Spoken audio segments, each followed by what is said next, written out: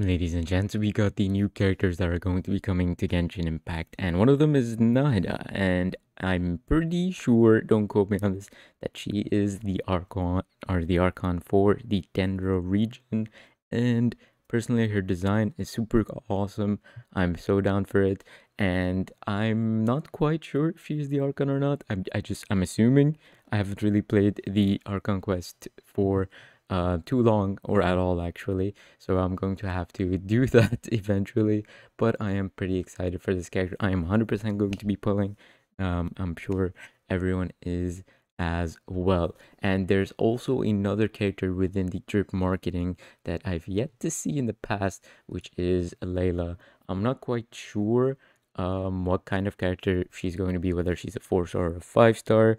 um I personally hope she is going to be a 5-star, even though we sort of have an infinite amount of 5-stars at this point. But usually 5-stars have some sort of oomph to them, and the 4-star have some sort of gimmick. So I'm hoping it's some sort of mix between them. We need some sort of like character that does that, and I'm hoping Layla is one of those characters. She's going to be Cryo, and I'm not exactly quite sure if she's a 4-star or a 5-star. We're going to have to wait and see. Obviously, there are other stuff that are going to be coming along, such as the events and the thank you gifts or whatever. You guys can log in every day to get these, and you can also get the 3.1 rewards and whatever off the mail. So don't forget to do that.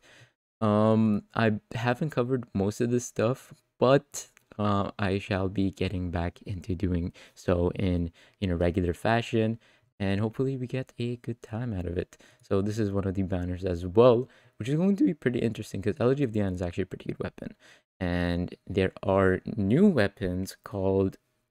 Okay, I can't say that, but I can say Aquamarine. uh, yeah, it's going to be a pretty interesting time, and we also get Cookie Shinobu once again in one of these, so that is definitely interesting. All of these characters are new characters. You have Sayu, you have Cookie Shinobu, and then Candice. Well, yeah, so it's going to be pretty interesting. Hopefully you guys did enjoy this video. If you did, let me know in the comment section down below, and let me know if you're going to be pulling for either of these characters in 3.2. Obviously 3.1 has Sino as well as the other character Venti and Candice. Let's not forget that. But yeah, that's going to be it. Thank you guys so much for watching. Hope you guys did enjoy. If you guys liked the video, if you guys want to watch more, subscribe to the channel.